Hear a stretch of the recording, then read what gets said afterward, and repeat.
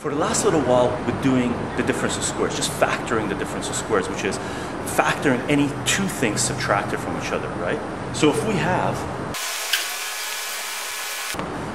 one thing minus another thing, we can straight up factor this. It's just the square root of the first minus the square root of the second, all of it times the square root of the first plus the square root of the second, or vice versa, right? Plus or minus can be switched around.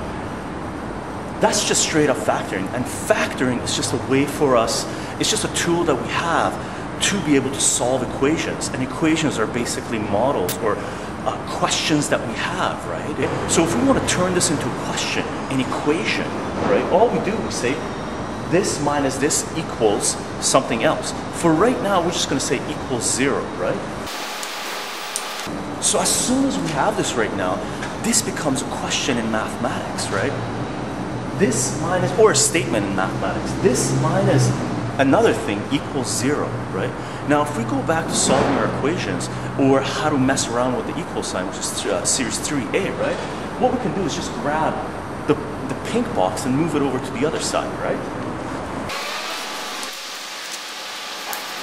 So what we have now, this becomes either a question or a statement for us, right?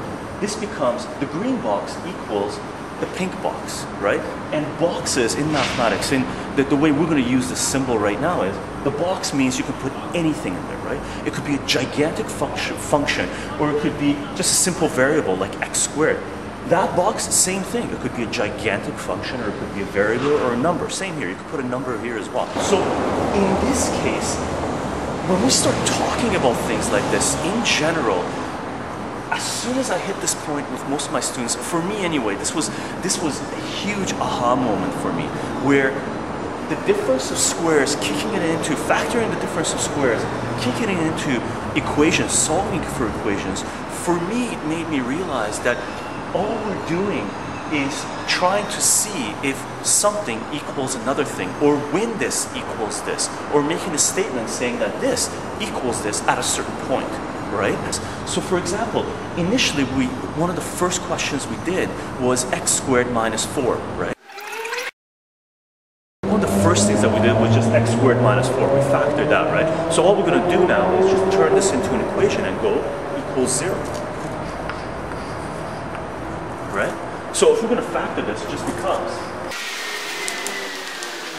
so we got x minus 2 times x plus 2 is equal to 0, and we set each one equal to 0, so it's just going to be,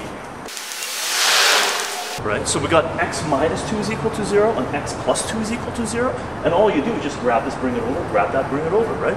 So all we're going to have is just x equals 2 and x equals negative 2. So that's going to be your answer to this question, okay? Now, we're talking about quadratic equations, right?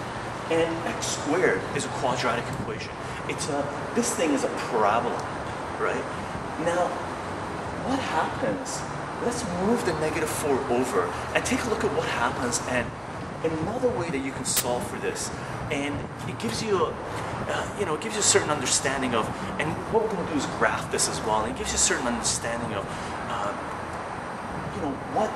what it is that we're actually doing, and it changes the formula a little bit, it changes the equation a little bit. So all we're going to do is just move the 4 over and just see what solution that gives us. Okay. So let's do that same question, but moving the 4 over. So what's going to happen is, now when it comes to solving equations, we already talked about this, and there's two ways that you can solve for this. One way is grabbing a 4, bringing it over, and it turns it into x squared minus 4 equals 0.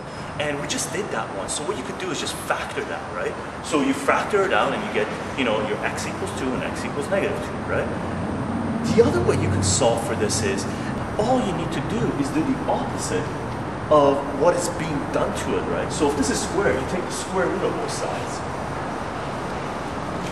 right? The square root of x squared is just going to be x.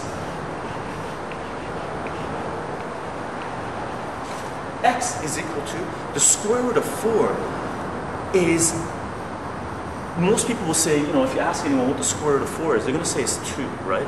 But that's only half the answer. The square root of anything is plus or minus. So square root of 4 is going to be plus or minus 2. So there's actually two answers to this. The reason for that is, 2 times 2 gives you 4, and negative 2 times negative 2 gives you 4, right? And we talked about this in series 2. So the answer to this is plus and minus 2. So x equals positive 2 and x equals negative 2. And that's the same answer that we got when we did the factoring version of this, right? Now this, when we set this question up, when we had x squared is equal to 4, graphically, this has to visualize it, this has a certain meaning, okay? Now let's graph this just to explain what it is exactly that we're doing here.